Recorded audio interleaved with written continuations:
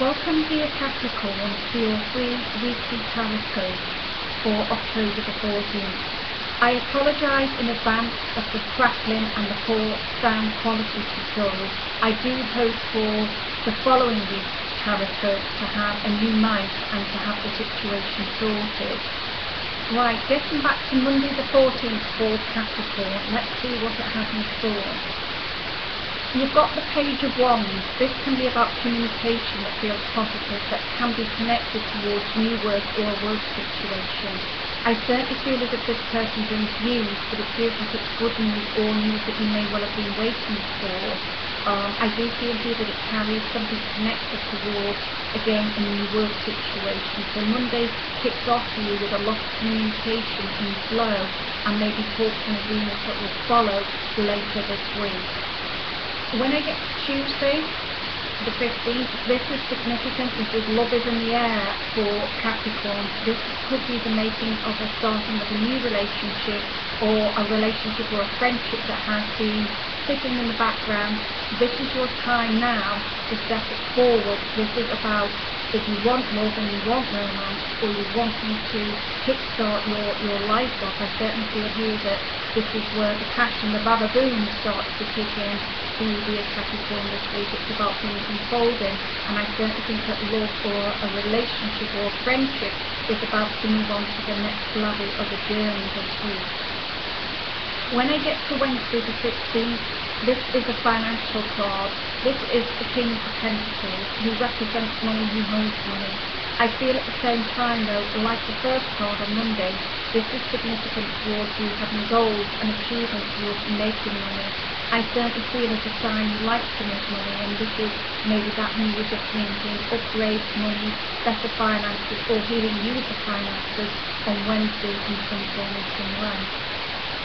When I get towards Thursday the 17th, this is again the Knight of Swords. This is a card that literally, for me, is about driving forward. It's a driving force. It's about you moving forward on a quicker pace.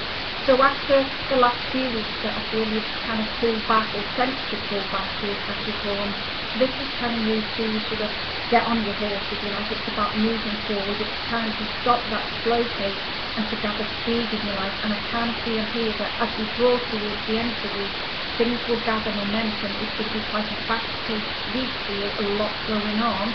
So I feel here that, see what the day brings, but I kind of feel that the whole week will be quite a fast-paced week.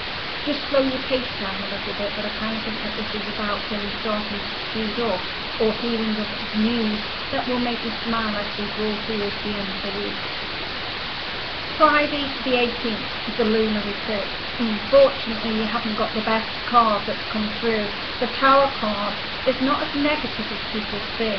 The Tower card can represent rebuilding something in your life. You know, it is a lunar eclipse, it is Aries, it does bring impact, so maybe the news on Friday won't be as happy as you would like it to be.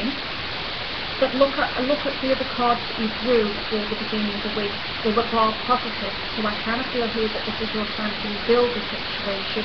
Maybe you've let someone down in some way, and it's the time for you to have that opportunity to rebuild it and to make it stronger than it was before.